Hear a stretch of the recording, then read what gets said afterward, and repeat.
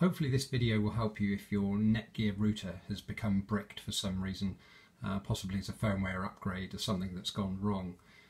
So this is the model we're talking about, one with the clear acrylic surround. It's model number WNDR4500 version 2, although I suspect this procedure probably applies to the other versions also. So you need Torx number 8 screwdriver to get the screws out, and then separate the case. When you separate the case, be careful, there's a small self-adhesive antenna that tends to get pulled, so be careful with that. If you flip the board over, you'll see there's a connector on it, and that's where you're going to connect your serial port into. Now you're going to need either a USB to TTL serial port adapter, or like I've got a USB to RS232 adapter, and then I've got a separate RS232 to TTL adapter.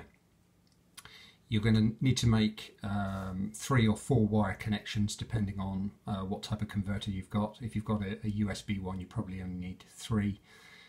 If you need to power the converter like I do, then you'll need 4 wire connections. Pin 1 is on the left hand end here, that's your supply, so that's 3.3 volts. And then I can't remember which way around it is, it's either TX and RX or RX and TX, and then finally at the end it's the ground connection. Okay, so there's only 6 positions. My header here is actually an 8-way header, which is too many ways. If you don't get any comms, you'll need to swap the RX and the TX over. So that's one of the connections you need, the serial port. The other connection that you need an Ethernet connector connection in one of the LAN ports, not the the Internet WAN port, but the LAN port, or one of the 4, and obviously the power supply. Be careful you don't short anything out while you're working on it. And then on the computer, you're going to have connected obviously the USB lead for the serial port and the Ethernet connection to the Ethernet port on your computer. Now you'll need a terminal program. I'm using teraterm, but any of the standard serial port programs will do, and all you need to do is to connect to the correct serial port that you're using, the COM port number, and the baud rate is 115K baud. Once you've got that connected, once you power up your router, if I switch off the router and switch it back on, you'll get the debug messages come out. It's quite slow to go through the whole lot, but if you see readable text, then obviously you've got the connection right and the speed's correct. As I say, if you don't get anything up, then swap the RX and TX lines on the serial port. Now, you need to get into the control console. To do that, you need to hold down CTRL+C on your keyboard, and then repower the router. So just switch the power off and on. I won't do this again because I've just flashed the firmware once already. And once you do that, you'll find that it'll come up with a CFE prompt on the screen, and that will allow you to issue the NVRAM erase command, and then it'll let you load the flash programming utility, and then you need to use the TFT2 program, which is this program here, and that allows you to actually program the firmware in. Now, my experience was that it was slightly temperamental. The first time I tried it, it didn't work. I had to do it again. If you don't see the progress bar going across when you click upgrade, then it's not working. Now, I see it's just flicked over to the browser now, because it's going to try and use the Netgear Genie to do the setup, but we won't do that. So I'll go back to the terminal program. One thing to note, when you have typed the NVRAM erase command, then when you type, now let me just see, I've got the other command we need here somewhere.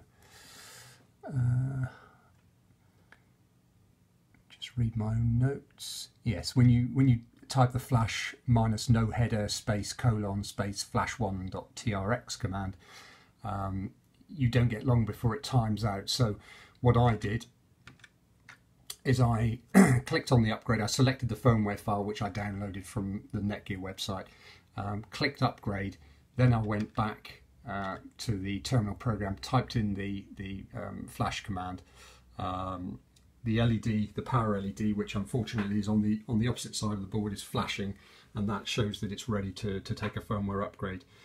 When I did that, the progress bar progresses, but as I say, the first time it didn't work. It seemed to finish, but there was no reboot debug that came up, so I had to repower the router. And then I didn't have to type the commands into the serial port again. I just clicked on upgrade because the light was still flashing on the front of the router. The progress bar went across, but this time it rebooted itself, and the debug messages started coming up. And all the error messages that I had originally when I first powered it were gone. And it takes quite a while to boot up the router, but once it did, it went straight into the Netgear Genie. In fact, no, that's not true. I needed to select the Wi-Fi. Right, so I changed my Wi-Fi over to select the Netgear one, typed in the default password, then it automatically went to the browser, to the Netgear Genie, and I think that basically allows you to, let's see if I got it here.